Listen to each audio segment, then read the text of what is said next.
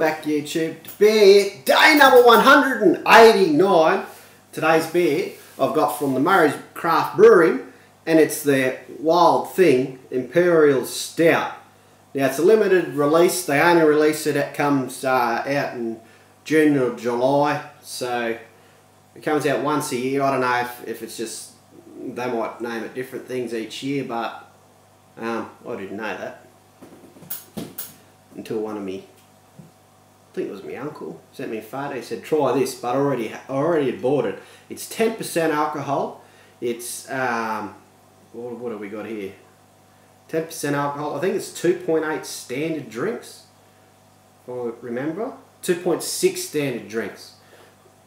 A local mob, and down the bottom of it's got, it's not for everybody. So yeah, but I'll read a bit about it. Wild by name, wild by nature. Black from head to toe with the dominant hints of strong dark chocolate, which I like. A little rummy fruitiness, another positive. Aggressive hot bitterness matched to a rounded silky body and mouthfeel. Wild Thing. Imperial Stout, feast with all the senses. Perfect with dark chocolate. Sounds fucking nice, right? Great for a stout. We're in the middle of winter here in Australia, so I'll give it a crack. So yeah, you can only pick it up in June or July, or you know, if it's left over. So that's the only time they release it.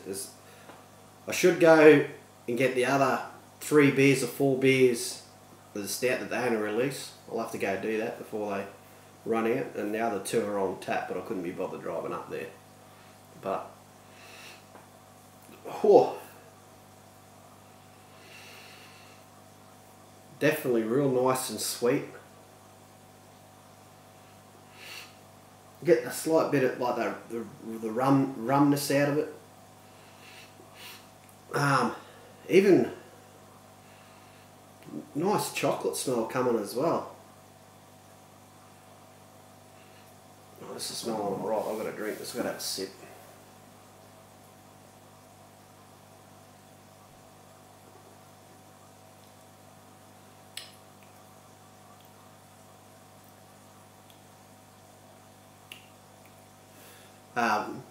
Straight up, very, very milky. You can actually taste it. It's nice and thick. Beautiful aftertaste. That nice dark chocolate, rum flavour straight up. In the middle, big bang bold bitterness, but it leaves you with a very, very beautiful mouthfeel.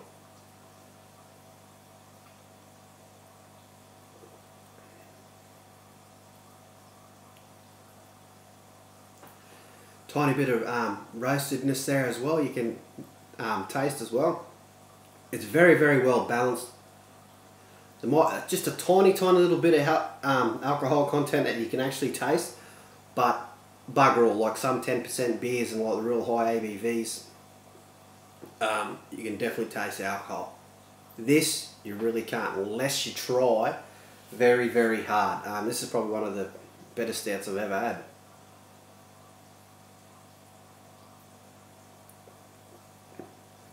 Oh, beautiful. We'll pour it in a glass for you. Nice dirty glass. It's pouring thick like engine oil at the moment. Just beautiful. Look at that. Not much of a head on it. We're really not worried. We're not really worried about the head. Carbonation. That's black as. Like black as the Wild Thing, which is a Catwoman printed on the front of it. Beautiful smell bouncing straight out of the schooner glass right there. That's, wow. It tastes better than what it smells, and it smells a bloody treat, I kid you not. That's straight up, that's a 5. Easy 5. That's probably one of the better stouts I've ever had, and all the stouts I've tried.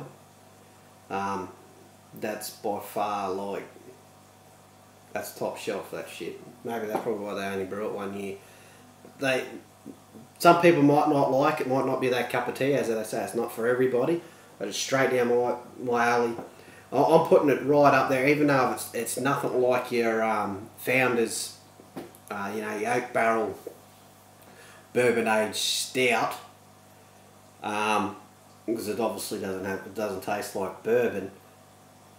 It's up at that level, maybe even a bit past it, like being a stout. That's how good it is. So that's a 5 out of, well, fucking, that's a 10 out of 5, 5 out of 5. Whatever you want to call it. If you're a black drinker, you like a tiny bit of rumminess, you like the bitter, and you like a smooth dark chocolate as well, it'll leave your palate. This is obviously I'm going to let this warm up a bit. I mean, it's probably served at 5, maybe 6 degrees, so it's not freezing cold. Perfect, absolutely sensational.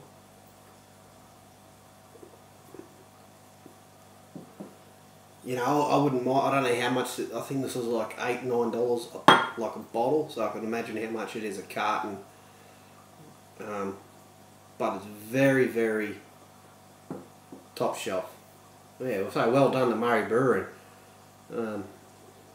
Yeah.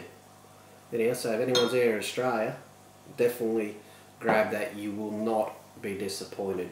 Well, you might be, but I'm not, and that's all that matters. So yeah, people. So I forget what the other ones are called. There was some released out in June, and this month July. I'll try to grab them for you. But I asked old mate at the shop, and he said that was the best stout in Australia. So, righto. So, not the best stout, it's one of the best stouts in the world. It's a big fucking call. I haven't tried all the best stouts in the world, but very, very nice. That's enough for me blubbering on like an idiot. I want to get down to drinking this. Just be kind to one another, and I'll catch you on the flip side tomorrow. I don't think I'll find another beer like this for quite a while. But I'll catch you tomorrow anyway with another beer. Take it easy, people.